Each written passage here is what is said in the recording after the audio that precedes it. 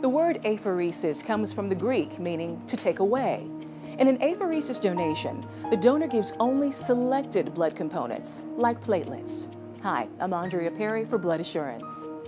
Many life-saving medical treatments require platelet transfusion.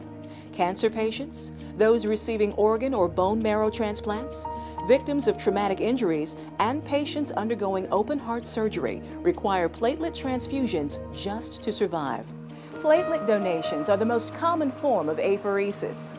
This product is universal and is always in high demand. A cancer patient can use up to 8 units of platelets per week while undergoing chemotherapy. If you meet the eligibility requirements for donating whole blood, you probably can give platelets. If you are interested in being an apheresis donor, we can run a test to determine your platelet count. Medicines can affect your apheresis donation. For example, you must not have taken aspirin or products containing aspirin like Excedrin or Pepto-Bismol for 48 hours before donating. Depending upon your weight and height, the apheresis donation process will take approximately 1 hour.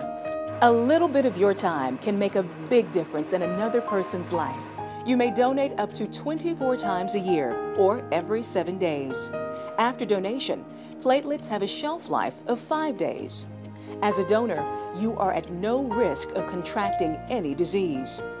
During an apheresis donation, your blood flows through sterile, disposable tubing into a spinning bowl.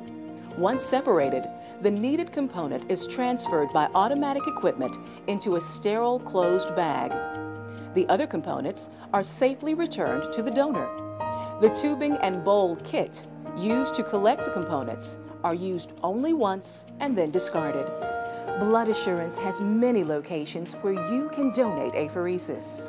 For more information, please contact Blood Assurance at 423-756-0966 or on the web at www.bloodassurance.org. Blood Assurance, it's about life.